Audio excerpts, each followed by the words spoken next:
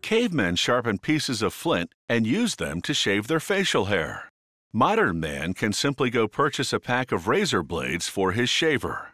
While several styles of shavers and blades exist, many men believe the traditional type of razor blade gives the closest shave of them all. They're paper thin, yet sharp enough and strong enough to cut through the coarsest beard. Razor blades are made from a stainless steel strip that's a mere 4/1000ths of an inch thick.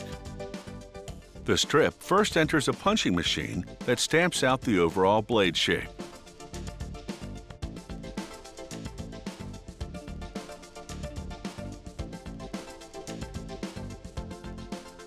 These dull-edged blades to be are called blanks.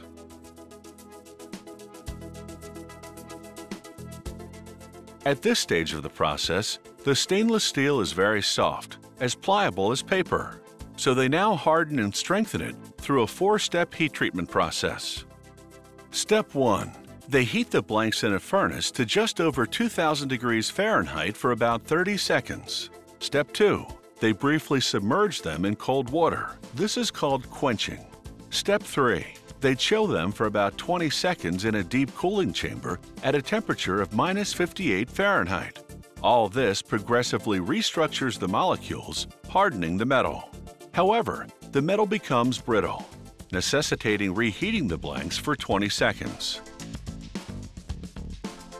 The now hard blanks then move through a printer, which applies the razor blade brand name. Gas flames instantly dry the wet ink.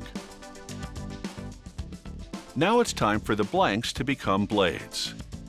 They enter a grinding and polishing machine. Within it are 3 grinding stations which first sharpen the contour, then produce 2 super sharp cutting edges. The blades then pass through a polishing station that removes burrs left by the grinding.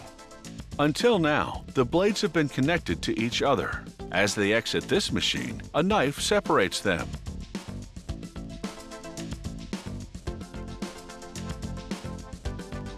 The factory's quality control lab pulls samples from the production line and checks, among other criteria, the quality of the grinding and geometrics of the cutting edges. Then, every single blade the factory produces is examined for cutting-edge defects.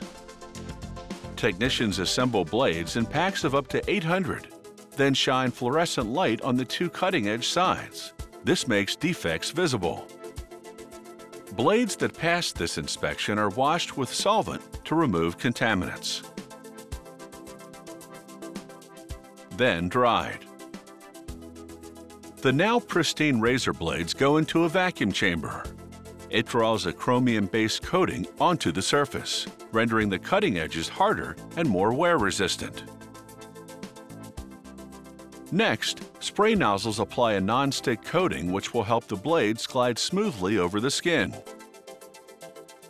To adhere the coating permanently to the blade surface, they bake it on for 20 minutes at about 660 degrees Fahrenheit. Quality control technicians test samples again, this time to ensure the blades meet strength specifications. This test machine measures the force required for the blade to cut a thick wad of wet paper to a certain depth.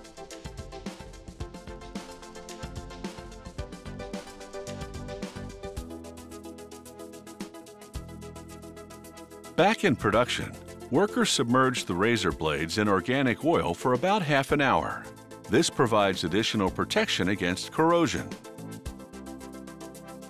On the packaging line, the equipment wraps each blade individually in wax paper.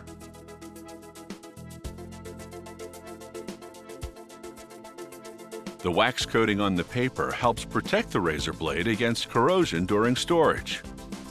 Wax paper is also stronger than regular paper, so the blade's razor-sharp edges don't cut through it.